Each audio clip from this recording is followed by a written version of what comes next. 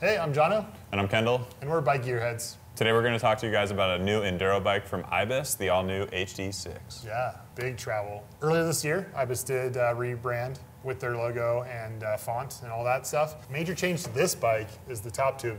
Right away, it's straight, which is unique.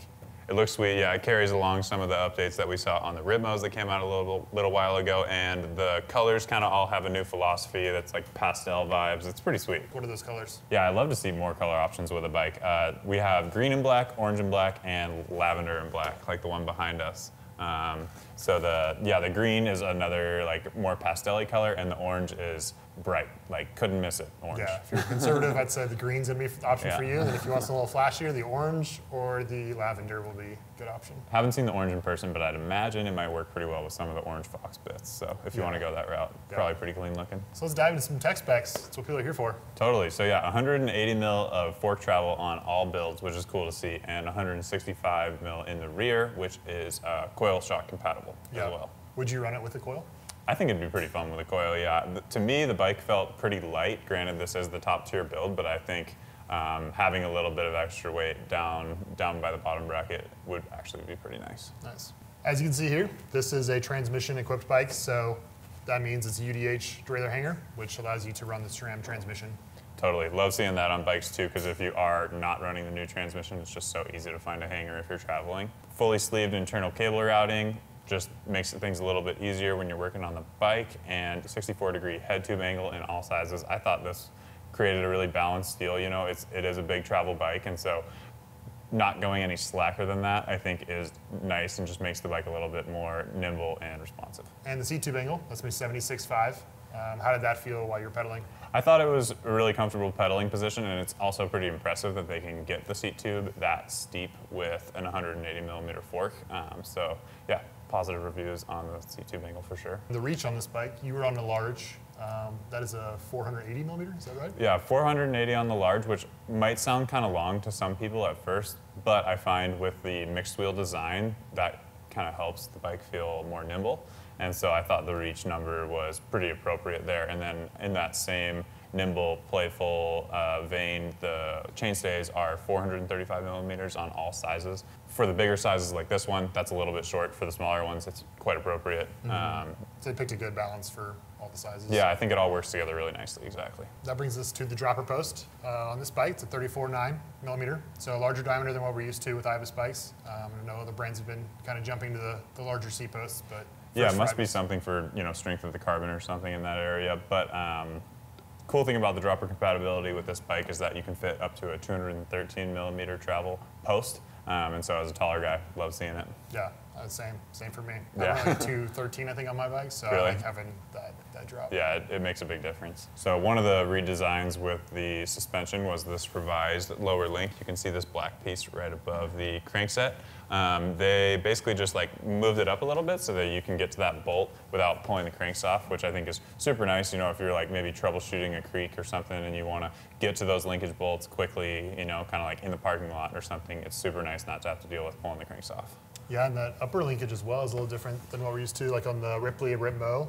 It's a totally, I don't know, not a different design. I guess it kind of is, because the rear triangle is like a solid one piece, but I think on the previous ones, it kind of intertwined. I don't know. Yeah, it's like a revised yoke. I think it's a subtle difference, but I thought the rear of the bike felt great, and so I think that contributes a little bit to like the compliance and the stiff when you need it, soft when you're pushing. Yeah, and visually, just looking at the side profile, it looks way cleaner than those other bikes. Definitely a clean look. Works well with the straight top tube too, I think. Yeah. Build specs. How many build specs? Can we get a frame only? What are my options there? Looks like for the time being, we're only going to be seeing 4 build options. I would assume this might change. This is the XX axis transmission build, so this is going to be your top spec option. It comes with the carbon hoops from Ibis, the transmission XX drivetrain, and a handful of other carbon bits, as well as you get the electronic axis dropper post. Only 2 cables on the front of the bike. It's a really sweet option if you can shell out for it. From there, we drop down to an XT build, and you can upgrade that to a carbon wheel set if you'd like to. There's another Shimano build. We have the SLX if you drop down from there. also upgradable with carbon wheels, and the GX Axis, which is going to be the previous gen Axis stuff, not the transmission. And that's going to also have the carbon wheel upgrade option. Awesome. So some solid options there. I think there's a build spec for everyone, really. Yeah, I'm definitely curious to see if they're going to maybe make a mechanical lower tier build available. I think one of the coolest things about like the Ritmo and that platform is you had the AF builds, you had some like GX mechanical builds that made the entry point a little bit more accessible. So something to look out for in the future. Yeah, it would be cool to see HD6 AF. Yeah, that would be cool. And also a frame only option, which is available now. And make sure to check out our custom bike builder if you want to go frame up. Yeah, our gearheads are happy to help you build up the bike of your choice. Sweet. Onwards from builds, this bike has 5 sizing options. We're seeing a small, medium, large, extra large, and double XL. Wow. Pretty sweet. I think it's a good thing to do for an enduro bike, the double extra large size. Some people just want to size up for stability, you know, if you are riding really gnarly terrain all the time. So that's pretty sweet. Yeah, and with the, I guess, the mullet wheel size, you can kind of have more flexibility there with sizing. Yeah, I think it's possible, right? Some people, like with the rear wheel making the bike feel a little bit more maneuverable, might favor sizing up. Yeah, exactly. With all that out of the way, what is this thing like to ride? Yeah, on the trail, I was a little bit surprised at first. I was expecting like kind of that big gushy enduro free ride bike feeling, especially with it being mixed wheel and like long travel. But honestly, it was just really easy to get along with from the beginning. I felt like it was reactive, really sharp feeling bike, you know, for what some of the travel numbers might suggest. I think as soon as I swung a leg over it, the chainstay was something I noticed right away. It was short. Yeah, it's short, and like flicking the back of the bike around on flowier trails was really intuitive and easy. And I also found that because of that, it was really fun to corner. And I think the 27.5 wheel in the rear plays into that. But yeah, pushing into the corners, I mean, it was like, you know, I could just choose the moment when I wanted traction to brake on both wheels at the same time and just push it right into the wall of the berm. It was some good fun. Nice. Is this your first time on a mullet?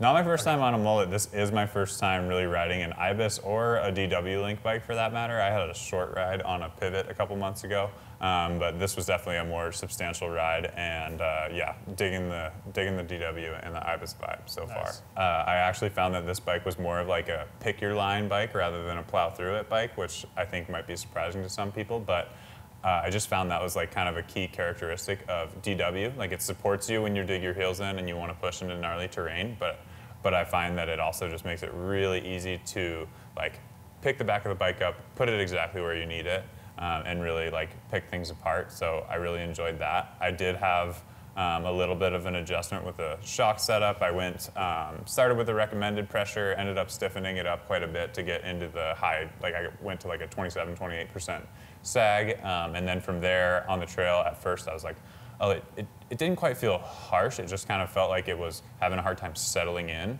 and then what I ended up doing is just slowing down the high-speed rebound a little bit on the shock, and then it started to just really feel good and intuitive, and I got used to it pretty quickly. But yeah, I think that's an important thing to note about DW is that it is a little bit more linear than some other you know, suspension layouts, and so I think, yeah, setup is important, and I think it actually plays really well with the big travel numbers, right? Because you get the added benefit of having more stroke to move through, but it is like a nice reactive, supportive feel, which also helps a ton on the climbs. Yeah.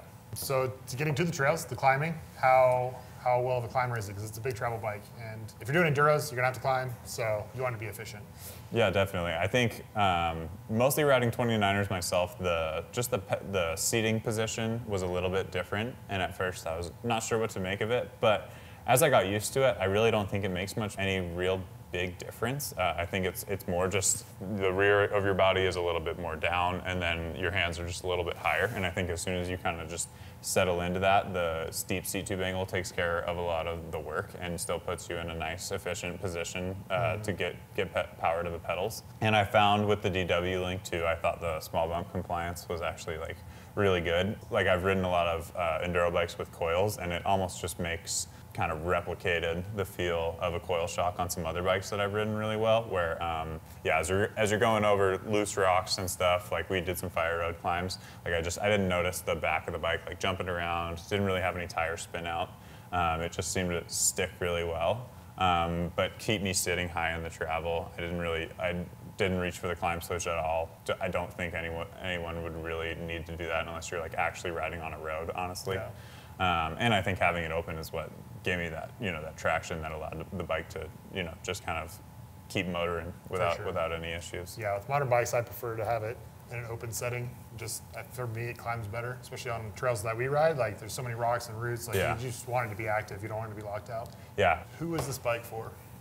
All in all, I think this totally intends the goal from Ibis of being a full-fledged enduro race bike.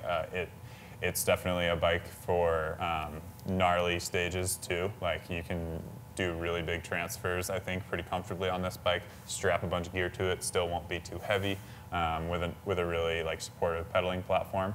And the nice thing about that design that Ibis uses for the enduro racing too is since it's so efficient, I think it's actually a really great quiver of one for the rider who lives in an area with steep mountains where the trails are technical and you're usually just doing rides where you're climbing up to then ride down, some pretty like advanced trails.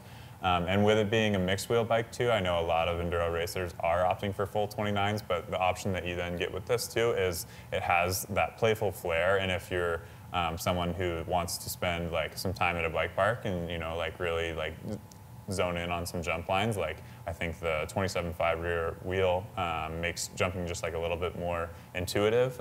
It's not necessarily any better, but I think it's just like also does the same thing with cornering. It's just like a little bit easier to place that smaller, lighter rear wheel. Yeah, so on technical DHs, it's gonna be great because you can just make it go where you want it to. That too, like yeah, it's really like I said, like a pick your line bike, and I think that rear wheel helps a lot with that. Nice. All right, let's weigh it and see if it really is a quiver killer.